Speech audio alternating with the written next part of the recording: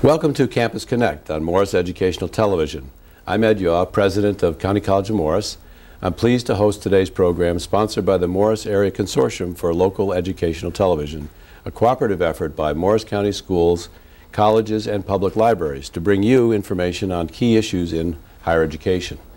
On today's program, I'll be speaking with President of William Paterson University, Dr. Kathleen Waldron. Dr. Waldron became the 7th president of William Paterson University on August 2nd, 2010. Dr. Waldron had served as president of Baruch College of the City University of New York from 2004 to 2009 and led the college to achieve national rankings in its business and public affairs program and a place in the Princeton Review's list of the top 15% of colleges in the country. She is also a former senior executive at Citibank. Welcome, President Waldron. Delighted to have you here. Thank you. Thank you for inviting me. Before we get started in talking about the university and our relationship with William Paterson, if you'd be so kind as maybe to share some of your background with our audience, your career and leading up to your presidency at William Paterson. Sure, I'd be happy to. And you know, I have a rather untraditional path to a university president, and many people comment on that because I started my career as an academic and have a doctorate in Latin American history from Indiana University, and then taught for a number of years before deciding to leave academia completely and go into business. And that's what I did. So after a number of years of teaching at Bowdoin College, I then took a job in international banking in New York City, first at Chemical Bank and then at Citibank, and really spent 15 years of my life as a banker.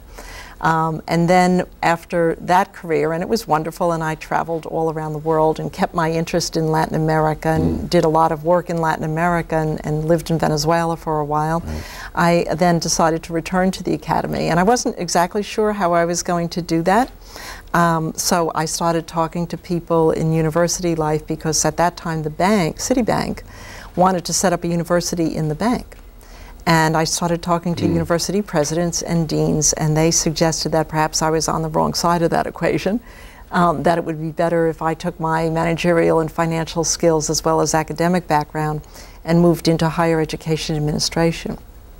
So I was pretty fortunate. I ended up starting as Dean of the School of Business at Long Island University for a number of years, and then was tapped to be president of Baruch College, and then just last August became president of William Paterson University. So I've now been in higher education for almost as many years as I was a banker, and the two blend fairly well. So I'm delighted to be in New Jersey and to be president of William Paterson. They really do, and it's such a neat combination of experiences that you've had. I mean, as you say, not only in academia, but also in the business community and international, which is becoming so important in everything that we do, going through this together as well. I know I was fortunate enough to attend your investiture, I guess that's what we call it. Yes, thank you. As opposed to inauguration, and it was a wonderful event, and you could feel the energy in the room.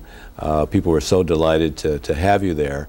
And subsequently, I've been hearing lots of good reports from people that I know at William Paterson about your presidency. Right. So congratulations on having the position, and of course we wish you the best of luck as you lead that wonderful university. Well, thank you. And you know, I was quite fortunate. I followed a wonderful president, Arnie Spirit, who'd been president of William Paterson for over 25 years. And then I had a long transition in, and it was a very cordial, good transition between two presidents. So Arnie was at my investiture as well, and I take on the mantle. And but the reception has been quite warm, and people are enthusiastic about a change in leadership and what I might bring. And of course, everyone expects me to raise a lot of money from private donors because I had that reputation at Baruch, and I hope I'll be successful doing that too. But it's a different institution and an exciting institution to lead. Yes, it really is.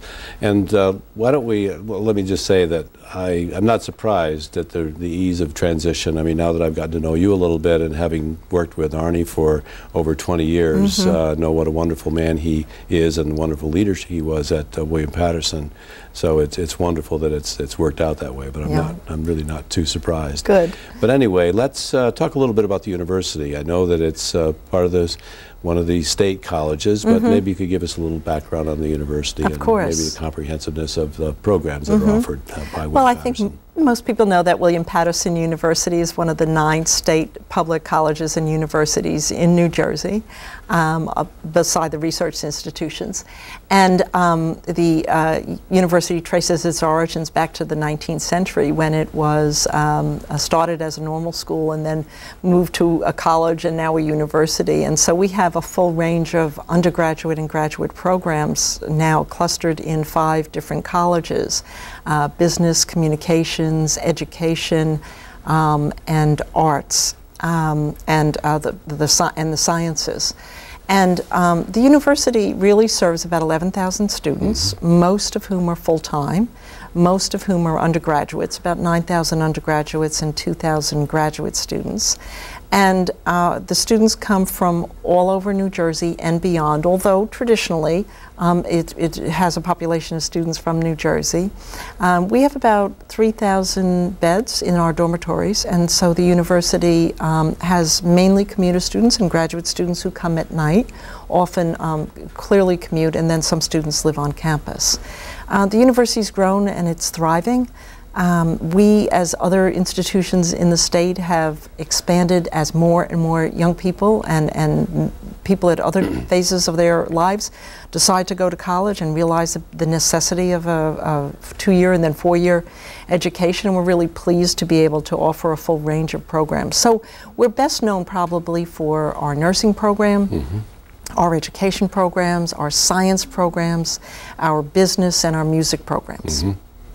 Yes, I'm familiar with all those programs, and I think, as we'll talk a little bit later, we try to articulate with many of them. And I think your residence halls have grown quite a bit over the last few years. Yes. Is that right? So you have many more residential students now than maybe you had 10 or 15 years ago? Well, that's right.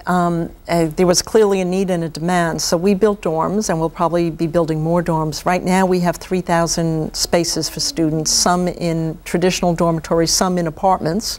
That are fully set up either for undergraduate or graduate students, and they form a ring around the campus, and many people are now choosing to commute. In fact, we're at capacity, so we have to decide and make a decision whether we'll be building more housing in the future. Yeah, that's great. When we return from our break, Dr. Waldron and I will discuss recent accomplishments at William Paterson University as well as future plans. Please stay with us.